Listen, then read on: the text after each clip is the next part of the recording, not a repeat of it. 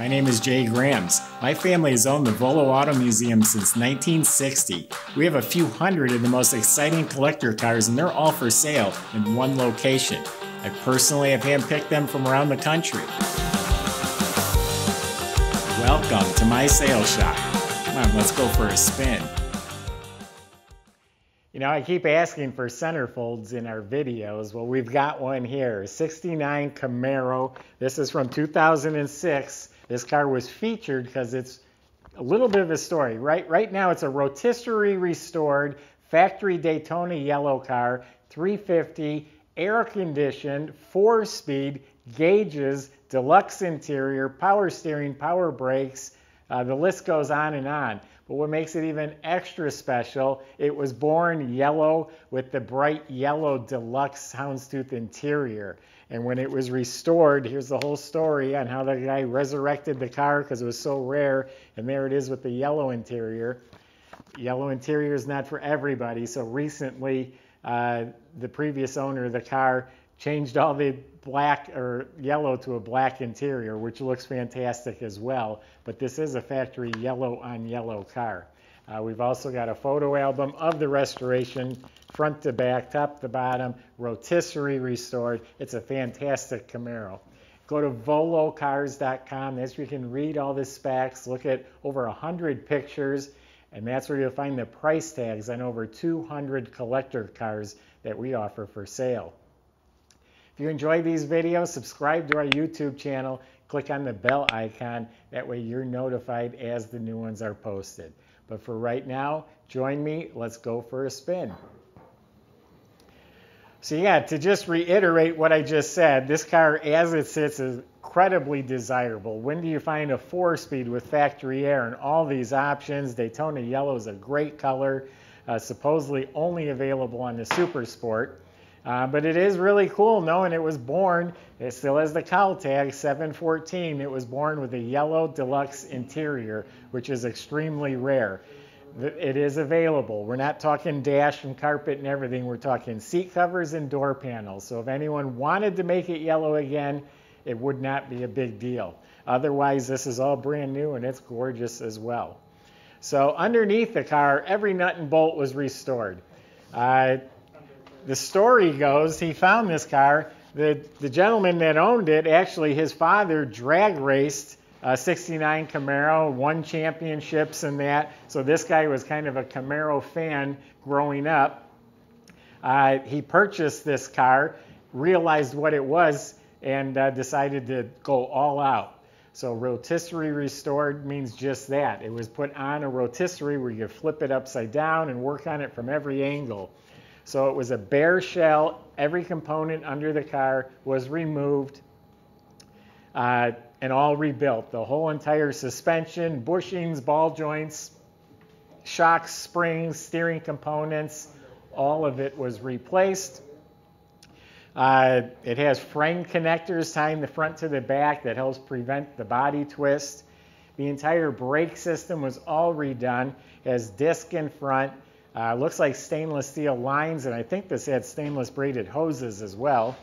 The e-brake assembly's all hooked up. It's got a real nice dual exhaust system with the crossover pipe, stainless steel mufflers, and it has the nice stainless steel tips coming out the back. The fuel system was all replaced, the tank, sending unit, stainless steel fuel lines. The bottom of the motor is still clean Chevy orange. The starter still looks fresh. The transmission, it's an auto gear M21. Auto gear is like a reproduction of the original Muncie. So it's a newer, better version of the Muncie that's in there. All new shift linkage, center force clutch, so no new U-joints. In back, it's a 12-bolt rear end with 373 posi gears. The floors are super clean, all metal floors. You don't see patches or splices. They did replace a lot of metal on the car, and they bought the GM Goodmark, I think it is. Yeah, sheet metal. That's from GM. That's high quality metal and removed any rust or damage. So it's an all metal car. The floors, the body, all fits real nice. Everything is straight. The gaps line up nicely, and it's been done since '06. And I went around the car looking and feeling. I don't find any bubbles, no problem areas. It's all real nice. No cracking, shrinking, no issues at all. It's a metal cowl induction hood. Repainted its original Daytona yellow. It's a PPG paint. It is smooth and glossy. Again, no problem areas. It's not shrinking. There's no funny spots, nothing weird going on. This is all real nice. All fits real nice. So the paint's beautiful. This is called the Halo vinyl top. It has that little bit of yellow showing around it, and it was replaced. All of the exterior trim was new. All the stainless moldings, door handles, the correct antenna, the grills, marker lights, bumpers, all of it was replaced. This has the exterior trim package. That's the rain gutters, the louvers, and wheel well moldings. Spoilers front and back. The SS has black tail panel. That's why it's painted black. New rear window, new windshield. Inside the window is nice. It has the correct metal speaker grills. All the trim is all redone. The SS wheels are in excellent shape. The trim, the caps, the paint, the lug nuts are all excellent. BF Goodrich tires look like they're new. Has the hockey stick stripe correctly applied. Door jambs are all painted nice. The sill plates, weather strips, and the fuzzy seals were replaced. Now it's a correct 350 motor, been completely rebuilt, bored. It has the GM pink rods. I think the heads were ported and polished, so it's a nice motor. It's got a big 750 Holly on there.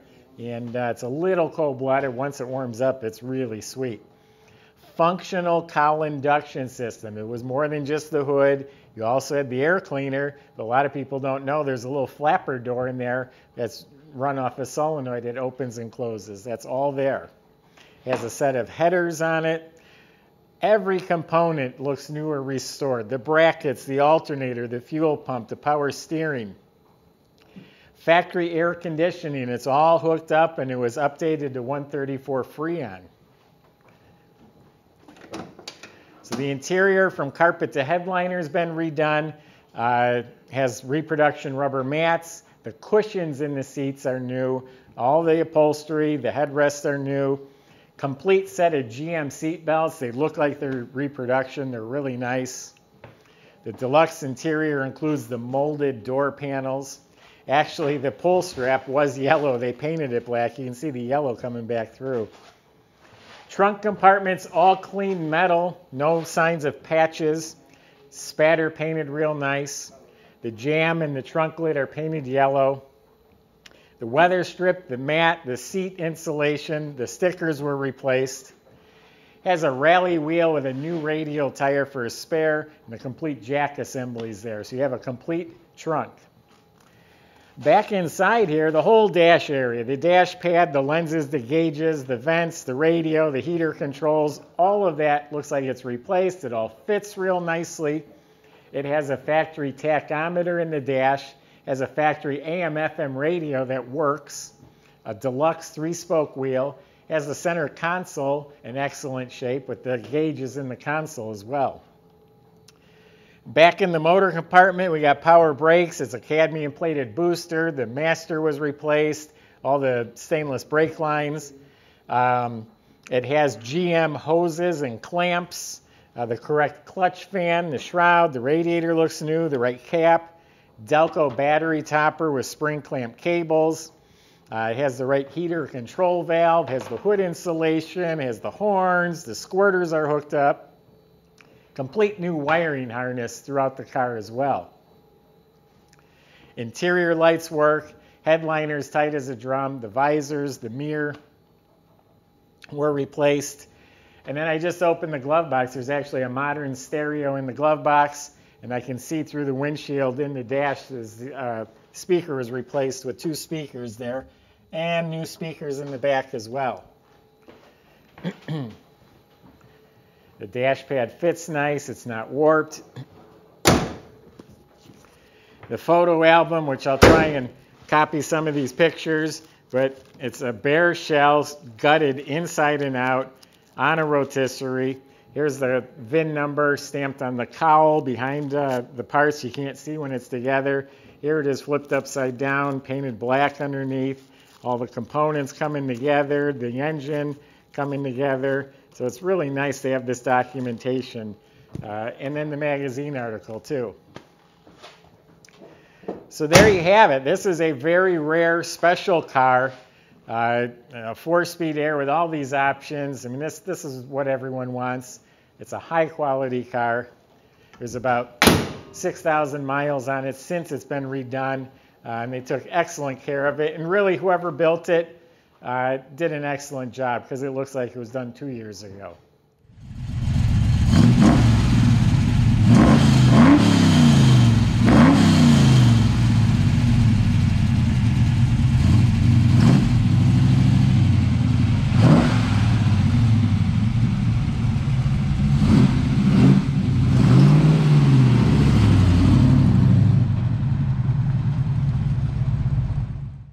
So that's my opinion. Go to volocars.com. Plenty of ways to reach out to the salesman. If you have questions or concerns, please discuss that with them. They'll help you the best they can. They can help get this delivered to your door. They can help you with financing. That's all at volocars.com. If you enjoy these videos, subscribe to our YouTube channel. Just click on that bell icon. You'll be notified as the new ones are posted. Thanks for watching.